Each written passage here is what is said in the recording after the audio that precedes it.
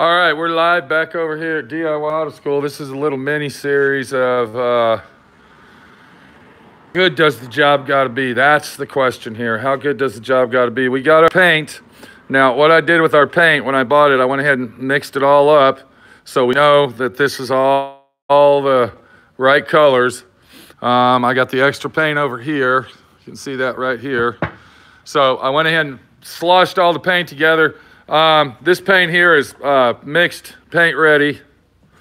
All right, this is paint ready to go in my gun. This is the gun I'm going to be using right here.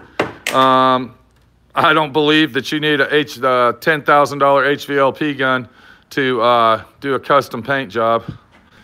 And this one here, this actually cost, this was an expensive son of a bitch. I've had that for 30 years, right when SATA came out. This is a SATA mini jet. And they're identically exactly the same as they were back then. Look how old this thing is. This is an authentic 100%. Hold on, what's going on? Minnie the Body Shop girl, you ready to go to Moab, Utah? Uh-huh. You ready to go? I lost my razor blade. Okay, well, find it. What are you doing over here? You're doing the job right. What are you working on? I'm cleaning windows. Oh, that's right. I forgot. Our Honda is finally leaving. And I'm going to ask you, how good does the job got to be? How good? That's all I want to say about this car. That's all I want to say. Looks pretty fucking good if you ask me. Really fucking good. So anyway, back to the paint. So the paint is mixed. Now what we're using here, we're using base coat, clear coat. Now I'm going to go ahead. I want to show everybody. This is called Shopline. This is a PPG product. It's called Shopline, and it's called Shopline Plus. All right. Now they do have this brand here. It's a JBP, and it's the exact identical same thing as the Plus. The only difference is that the clear that they use to put into it is just a little bit more high quality. This is one step down from DBC. I've been using this for many years. And I'm going to tell you something, don't use the Omni. Stay away from Omni paint. Omni paint is junk.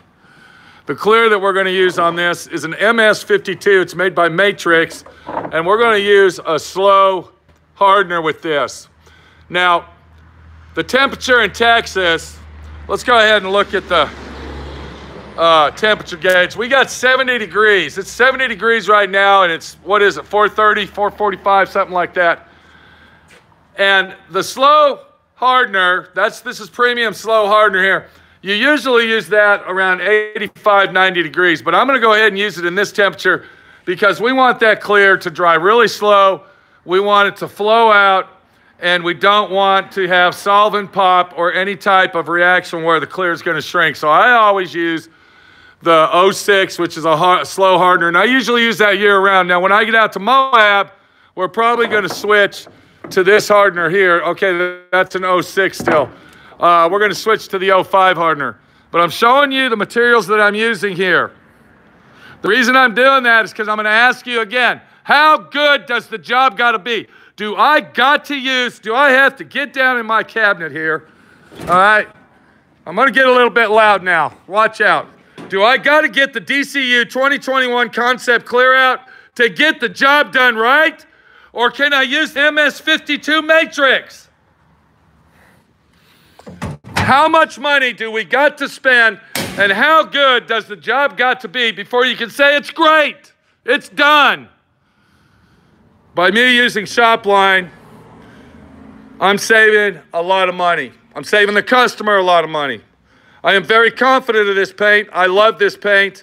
And it's the paint of my choice that I use. I do not use Matrix paint. I don't use DuPont. I don't use Glazerite. I use PPG supplies. Now, we're going to try to go in the paint booth, and I don't know if we can because my Wi-Fi sucks. But I also use Shopline epoxy primer. I'm not even going to go into it of what epoxy primer is for and if it's sandable or non-sandable or none of this shit. I use it as a sealer. It is a sealer. See that right there? What does that say? That says hardener. That is not an activator. What does this say? This is primer. This is high build 2K primer. What does that say? Activator. This is an activator for this primer. That is a sandable primer. This is a hardener. This is a hardener that hardens this. It stops it in its tracks, and it's non-shrinkable. It's non-sandable. That's all I'm going to say about epoxy primer. Take it or leave it. I don't give a shit. We're going to look at our reducers. I can get the PPG brand reducer. I can do that. And I can also spend $100 a gallon, but I can also get the universal. Universal. Do you see what we got here? Universal. It's the same thing. It comes out of the same barrel. One has a different fragrance than the other. It's hard to explain the chemicals and the situations it takes to do it right when save money and make sure the job's done professionally. I got my wax and grease remover. I always do that. Every job that I do, I always wax and grease. If it's an overall paint job, wax and grease. Doesn't matter what brand. Do I need to get the high expensive PPG brand that costs 70 bucks a gallon, or can I use this for 25? How good does it gotta be? Are you getting the question right here? Let's walk over here. I can't walk too far. My Wi-Fi sucks. I don't even like doing live videos because of it. It's kind of embarrassing. Here's our Volkswagen. Anybody that's been following Maxwell, the Volkswagen roof was completely crushed. It was crushed beyond repair. You couldn't even sit in the car. You could not sit in the car. It was crushed beyond flatness. I did a lot of extensive metal work on the top of this car. That's all the body work I'm going to have to do right there. That's it. We're not going to cover the whole top with Bondo. We're not going to skim it. We're not going to spray it. We did it. How good does it got to be? We need to paint this whole car.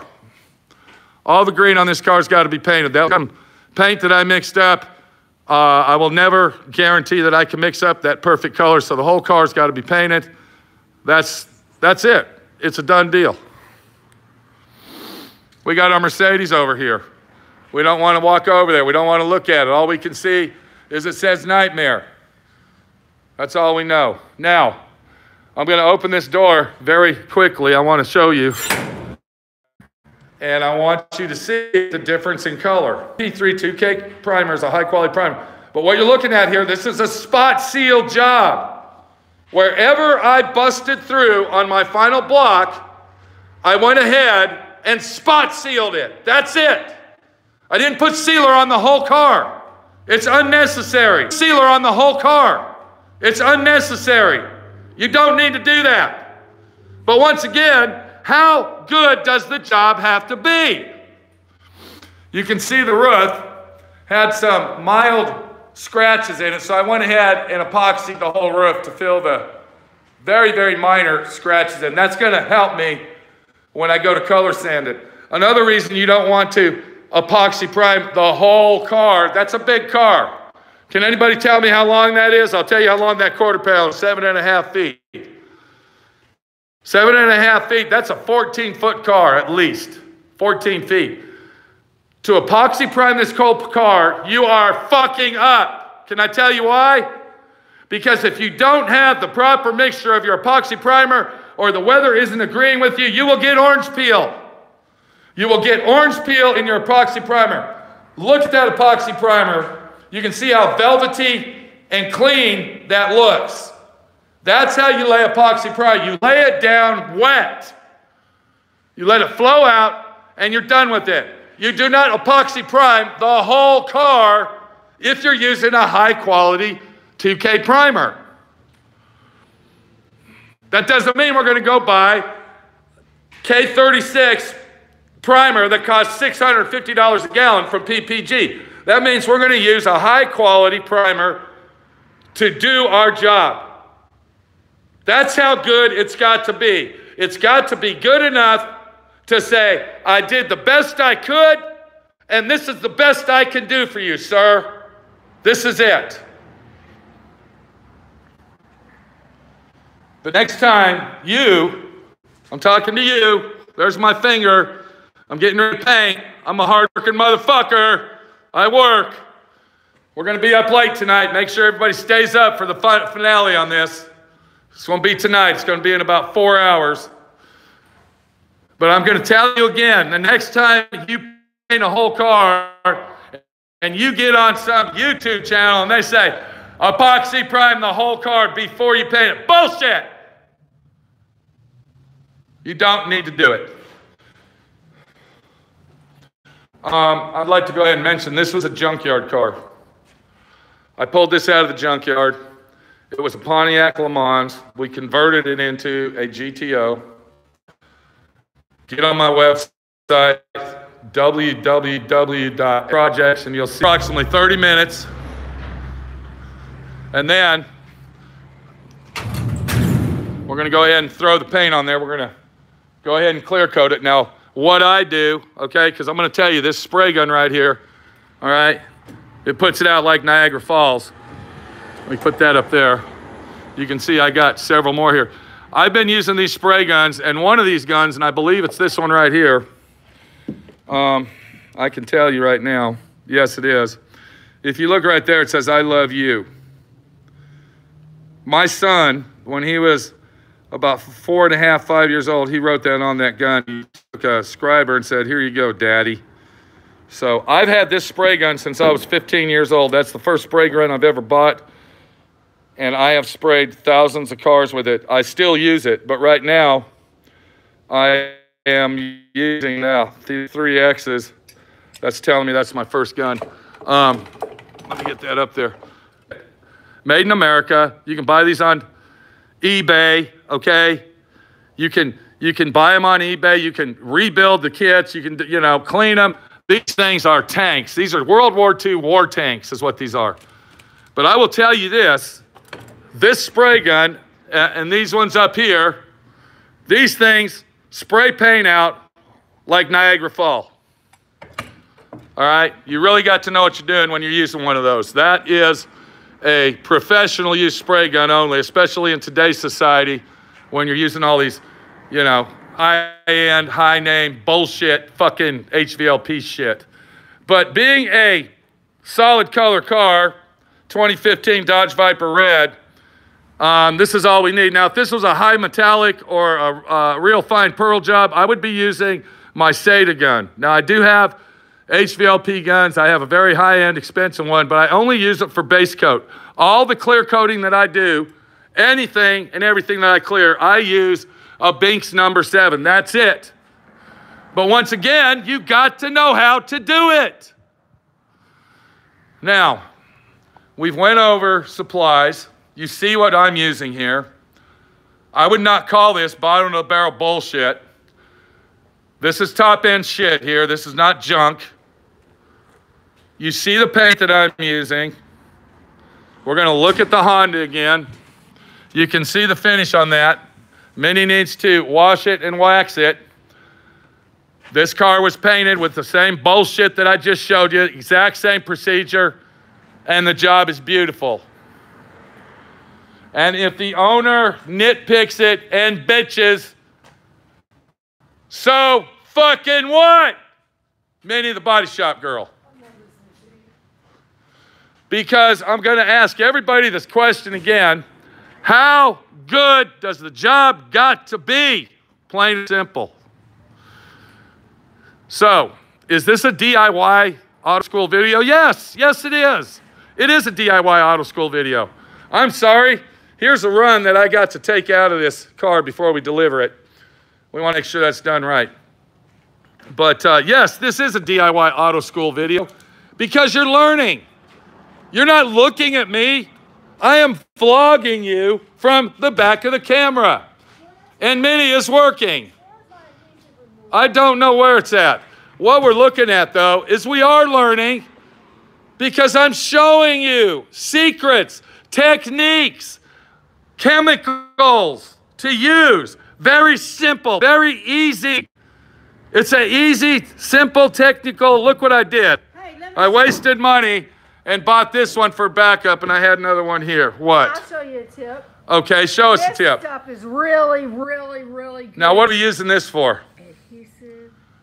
Now, what does that remove? Minnie the body shop girl. You know that black sticky glue? Yeah. Weather strip adhesive glue.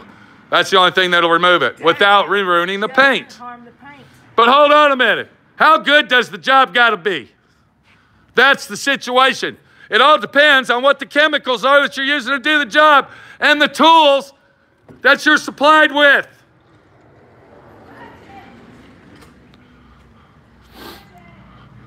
I'm going to go ahead and get this car in paint. We're going to come back. We're going to look it over. We're going to walk it side to side if possible. Once again, this is a live video. This is Wi-Fi, bullshit Wi-Fi. I got shitty Wi-Fi out here. I got a metal building. What do you expect? Okay? And we're also going to take a look at our favorite character here, Sammy Salami. And I want everybody to think about Sammy Salami as we read the scriptures of Sammy Salami. This one here says, bend over. Here comes the change. You're damn right. All right? You're damn right. Thank you very much, Donald Trump. This one here says, boss cocky till the end. If you ain't got a fucking attitude and you can't stand up for yourself, then go back in the closet and hide, bitch. Because that's exactly what Sammy Salami would tell you. All right? This one here says, and as honest as a bottle of beer. Sammy Salami's not a liar. Sammy Salami doesn't bullshit. Sammy Salami's an honest son of a bitch. Honest as a bottle of beer. That's how honest Sammy Salami is. Okay? I don't know about being president, but, you know, there you go. Here's one. Trust me. How do you get the trust? How does Sammy Salami get his trust? He makes you believe that he's doing right. He shows you that he's doing right. And he gets the job done to the goodness of the best he can do. One more final. Lube it up for the long haul. Sammy Salami ain't lubing shit up. Sammy Salami is telling you square deals. He's not giving you the round. He's telling you how beautiful his head is because he's Sammy Salami, the one and only Sammy Salami. See, I got shit all over my shop to remind me of the good things in life. Here's another situation. Beware of clowns. Anywhere you go, there's clowns. It's a clown factory. Because we really don't know how good it's going to be unless you do it again. I'm not going to sit here and be your preacher. We are not sitting in a fucking college and I am the speaker to all the students. But I am a teacher of D.I.Y. Auto School, and I am showing you right here, watch, listen, and learn, bitch. And you're going to be okay because you will get the job done right. Let's get some paint on this son of a bitch. It's going to be a long 4 hours. Everybody stay tuned for the finale, and we will be back. We're going to go ahead and say goodbye to Minnie the Body Shop Girl. Are you ready to go to Moab? Minnie the Body Shop Girl, hello. Yeah, but I don't. How you doing? Everybody wants you behind the camera because you like to talk to everybody. Hi, everybody. Okay, let's get her done. Looking good. Get that glue off. I'm going to get all that. That's right, because you're doing it right, and that's how good it's going to be. Yep. It will look fabulous when I get done. All right, we got to go. Thanks for watching, and we will be back. As soon as this car is painted, we're coming back.